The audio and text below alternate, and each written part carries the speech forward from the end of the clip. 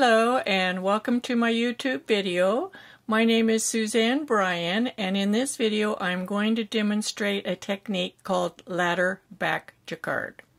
Ladder back jacquard is a technique of working a large color block area without catching floats behind the work like you would in standard stranded knitting over a long span of stitches. This is 5, 6, 7, 8, 12 stitches wide.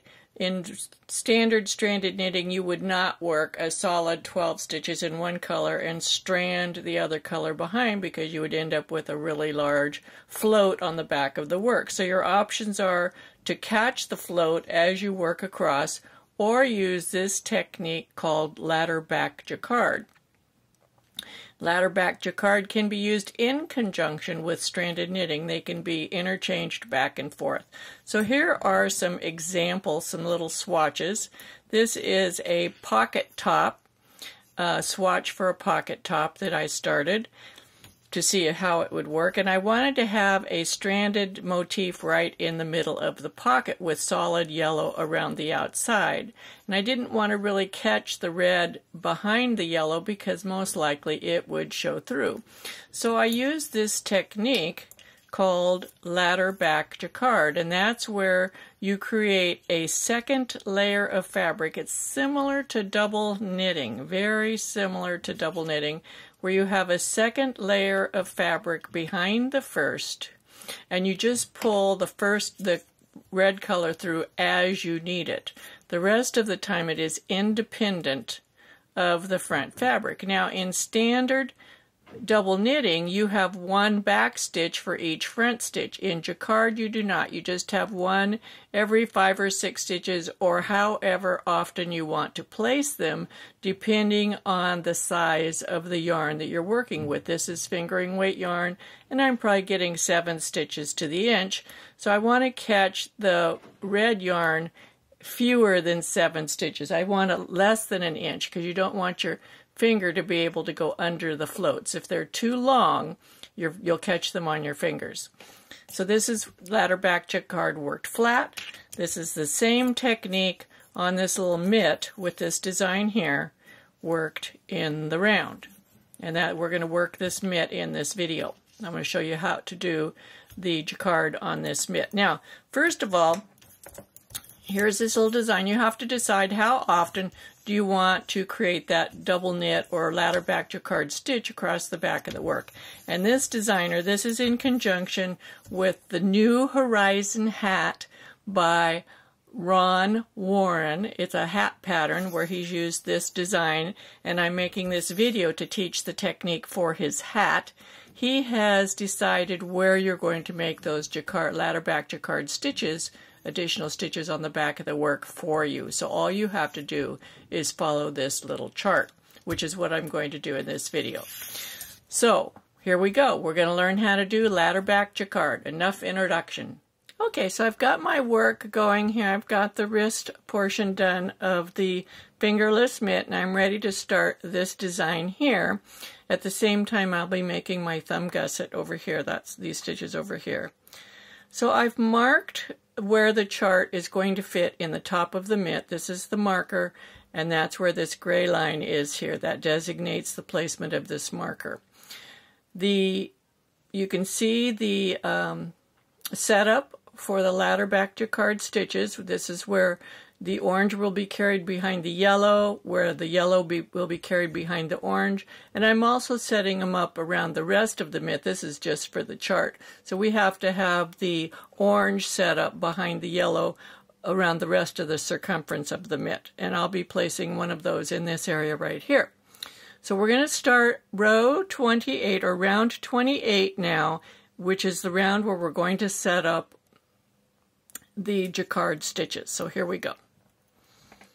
I'm going to be using the orange yarn in my left hand because I consider that the dominant color for this design, and the yellow yarn in my right hand. And let me increase the video here. Okay, so we're going to work over to the position of the first jacquard, of the first jacquard setup stitch.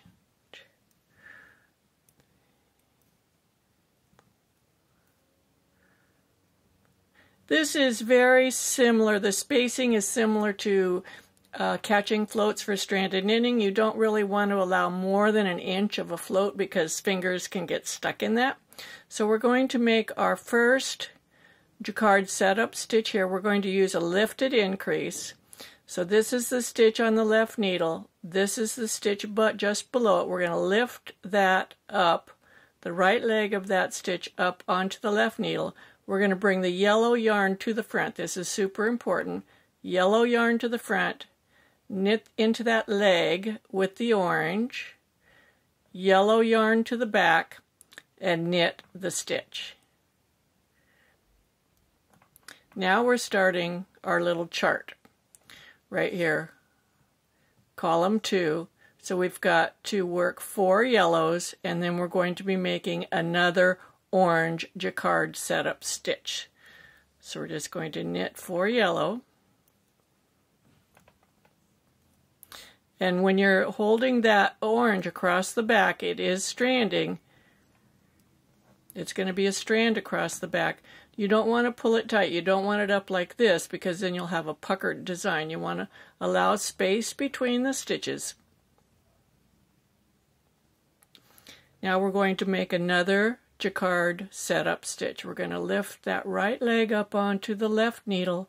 We're going to bring the yellow yarn forward between the needles, knit the leg, knit through the leg, just take the leg off, yellow yarn to the back, knit the next stitch. So we just made this setup stitch. Now we're going to work 1 yellow and 4 oranges.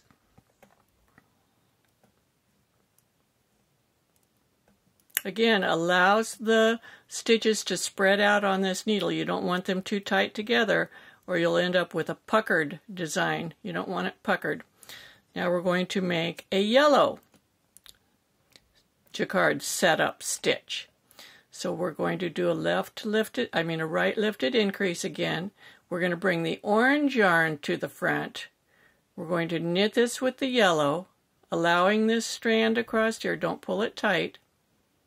Take the orange to the back, and then we're going to knit 2 more orange stitches. So now we've made, and you can see these, they stand out. See, we've made an orange stitch here. This is a jacquard stitch, and a yellow jacquard stitch. So we did this orange one and the yellow one. And I'm just going to continue around the round and we'll come back. I'll meet you right back here and you'll see how we're going to follow up on the next round. Okay, so I'm ready to start the second round, or round 29 on this chart. You can see I've got the little leaf started here on the front of the fabric. You can also see from the wrong side, this is the back of the mitt, which will be all yellow. But you can see where I've created those ladder back jacquard base stitches across the back to catch the orange yarn as it'll float all the way across the back. So you can see the catches on the front. This is not stranded knitting, it's ladder back jacquard. And it goes well with stranded knitting. You can use both of them together. So let's get ready to start the next round.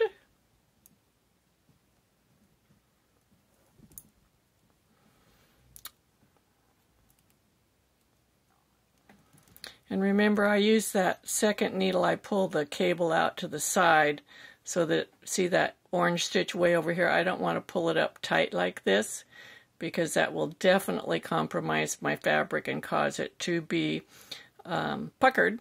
So this is the thumb gusset right here. I'm making it in a striped pattern. Now we're ready to start our yellow. So we're going to work over to that first base stitch for the ladder back jacquard. It's coming up. You can see the orange stitch. And you can see how it's hidden. Do you see how that orange stitch hidden between these two yellow stitches? Here's a column, comes up to this stitch, the yellow. The next column comes up to this yellow. The orange is actually behind, and that's where we want it.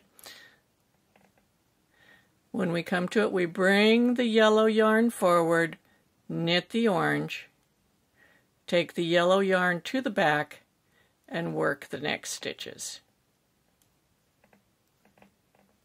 So you can see how that orange stitch now is falling. That column of orange stitches is going to fall directly behind the two yellow columns. So now we're ready to do, we're on our chart here, ready to do 29. We're at the line, so we're going to knit 4 yellows.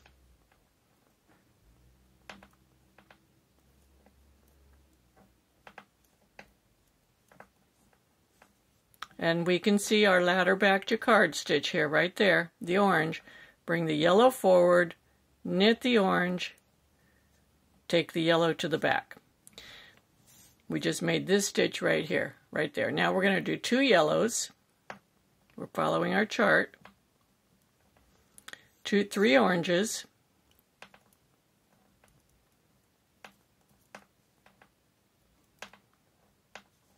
Here's our ladder back jacquard stitch. So this time we're going to bring the orange to the front, knit the yellow, orange to the back. That's what keeps the yellow behind. And then we're going to knit 4 oranges. And I can't emphasize enough that to keep these stitches spread out on your needle. You do not want these floats that are running along behind to get tight. It's better to have them too loose than too tight. You can see my nice floats for the ladder back jacquard. So I'm going to continue around and we'll come back to round 3. In fact, I'm going to do several rounds and then show you what it looks like on the inside of, and the outside of the work. Okay, you can see I'm several rounds up from where we started now. Starting to see a little bit of the design of the bottom of the leaf here. And starting to see the little thumb gusset that I'm creating for the bottom of the thumb. It's going to have this little rick-rack design like down here. Here's the back. Now you see a little bit of a dimple there where we caught, but not much. And that has to do with how tight you're holding that first round of the secondary color, the part that's going to create the ladder back jacquard. You want to keep that really loose. As I said before, I cannot emphasize how loose. It's better to have it too loose than too tight. So now you can start to see, here's our leaf design. So here's the yellow ladder back jacquard coming up behind the leaf, and then all the rest of this is the orange ladder back jacquard. And as we get going more, you'll see how it's going to look when we get up a little higher. Let's zoom in a little bit. This is why the first row needs to be really, really loose. This is the first row. You can see where we picked it up through behind this stitch, and then it has to go, the yarn has to go all the way up and around for the next time it's worked up there. So that's a lot of yarn. If it's too tight, what happens is it pulls that stitch that it's going through. Do you see how when I pull on this, it pulls it wide and it will make a big opening on the front of the fabric. You need to have enough, this needs to be extraordinarily loose. So if you be sure to look at the inside of your work, also look and see if you're getting dimples. If the dimples are unacceptable, you're pulling it too tight. You can see a little bit of one there, maybe one there. Blocking will help, but if they're too big, blocking will not help. So I'm going to continue working on. I just wanted to show you the in progress photo so you could see how it's looking so far, and I'll be back shortly. Okay, you can see I've worked several more rounds of the fingerless mitt, the little design here. Let's take a look at this up close. The little leaf's starting to emerge. And I've got my little thumb gusset going here. So on the outside, it looks pretty good. You may see a little bit of an indentation, like a little dimple down where the ladder back jacquard stitch was picked up to start. That will happen if your yarn is being held too tight. You can adjust it a little bit with the tip of a needle. Let's see the other side.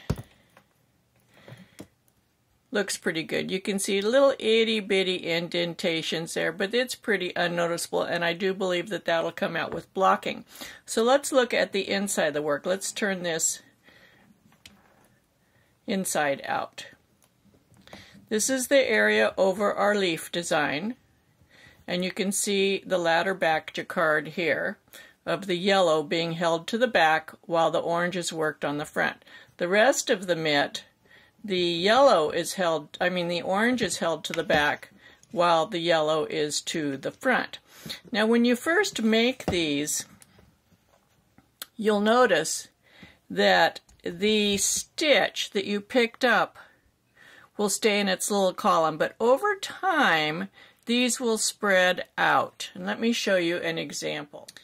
This is another piece that I've used this technique on. It's a little swatch that I made for a pocket where I wanted to have a little area of stranded knitting in the middle. This is actually, it's worked top down in the middle of a pocket, some ribbing over here on the edge, and then I wanted the whole background to be yellow.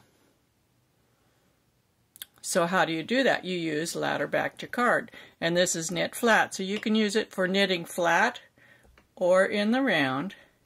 You can see where I picked up the stitches here, where I worked in the back of the purl bumps. Let me use my pointer.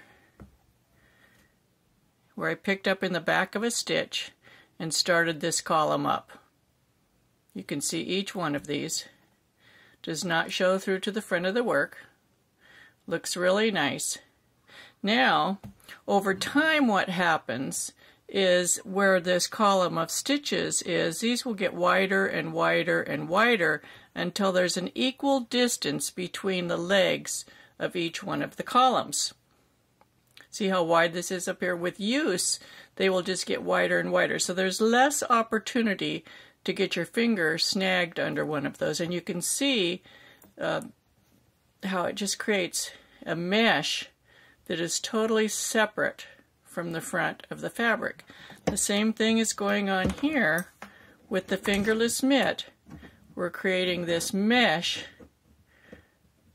It's totally disconnected from the front of the fabric. So I'm going to do a few more rounds and finish off the little leaf motif, and I'll be back here to show you how to connect these stitches at the top. I'll be right back. Okay, we have now completed the little leaf design, and I'm going to be getting rid of the ladder back jacquard stitches by knitting them together, or SSK, either knit two together or SSK with their neighbor. In this case I'm going to do an SSK, but you can use whichever method you prefer. So let's make this bigger. So I'm going to work over to the first one until we're one stitch before. Here we are. Here's the ladder back jacquard stitch. So I'm just going to take this stitch and work it as an SSK with this stitch. Now the ladder back jacquard stitch is gone.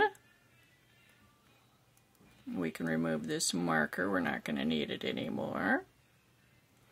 Work over to the next one, which is this yellow stitch right here, and this entire round is going to be worked in yellow. Let's see, it's not that one, it's this one right here. It's the orange, so we're going to do SSK, get rid of that.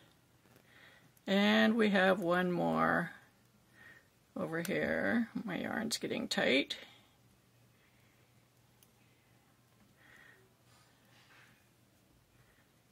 Work over to it.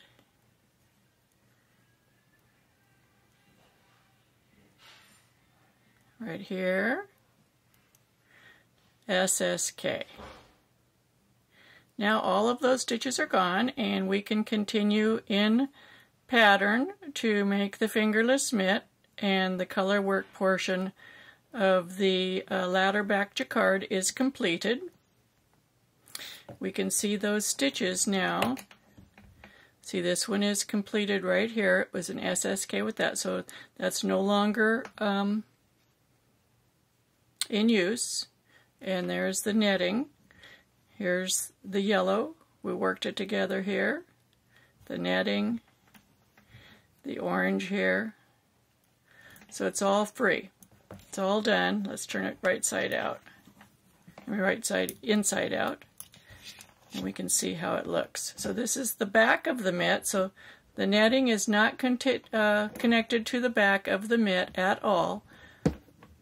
And your fingers will not go through this. You can see how the stitches are spreading out. It will equalize over time. So there you go. That's how you do ladder back jacquard in the round, but you can use the same exact method to work flat as well. And it's often incorporated, as I said before, with stranded knitting, but you can do the jacquard by itself with or without the stranded knitting. I hope you enjoyed this. If you did, be sure to give me a thumbs up, subscribe to my YouTube channel, share my videos with your friends, and come back and watch some more. Happy knitting!